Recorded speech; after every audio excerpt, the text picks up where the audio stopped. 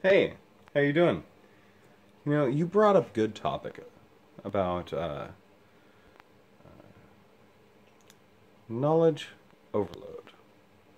I've seen this, and this is one of the reasons why I left social media, is because there is a knowledge overload. It's not done by accident, and largely the hour-to-hour inundation of knowledge that people take in, it gets dumped into the short-term memory part of your brain, and it's gone, or most of it's gone. Not all of it, but most of it. And most people don't retain much of any of it at all.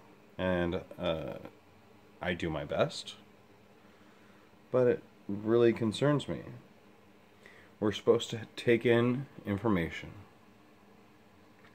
and allow our brains to digest it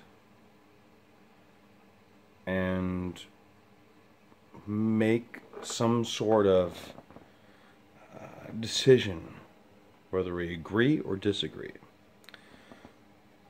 But now it's all push, push, push, push, push, push, push. And I think that's by design. I don't think this all just accidentally happened. And I think that that's how people are being manipulated. And I'm concerned about that. Because I see people that I care about falling into these traps on a daily basis. And I don't know, other than reaching out like this, how do I even have that conversation? Either way, I wish you well. I pray for you, your parishioners, and for humanity in general. Because, man, we all need God right now.